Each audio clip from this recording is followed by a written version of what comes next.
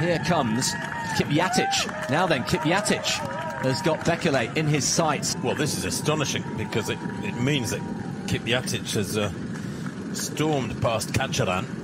It's Yegon. It's Yegon. Goodness me, that's a turn up for the books. That is unexpected. Bethwel Yegon has come almost from nowhere. He's crept up through the field. Wow, this is astonishing. I mean, correct me if I'm wrong, Tim, I don't think we've mentioned him in the entire race. We haven't seen him, that's why. Yeah, we haven't seen him. Bethwel Yegon from Kenya, part of the Run Check racing team. Personal best of 2:08.35. He was 8th here 2 years ago. Is right back in it, and he's got himself a place on the podium as things stand.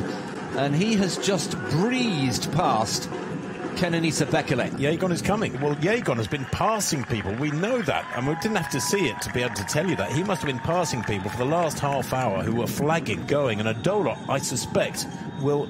I don't know if he's clocked him yet, if he knows he's there, but any second he'll see him, and he will get a real shock from that. Well, he will, and it's almost... Here he is, there's the first look. Hello, who are you? Wasn't expecting to see you there. This is one of the biggest upsets in the recent history of the Berlin Marathon. Astonishing. There we are, the iconic Potsdamer Platz. So they're approaching 39 kilometres. On a tough day. I mean, the temperature has been climbing. There's no doubt about that. But at least it's straight, and there's significant areas of shade, Chris, for them to enjoy. The Mall of Berlin nearby, of course. There's a little check of the watch. He's got a couple more turns, and then he will see the broad tree-lined avenue of Unter den Linden. The Linden bit means the lime trees. This has been, in many ways, the performance of the day.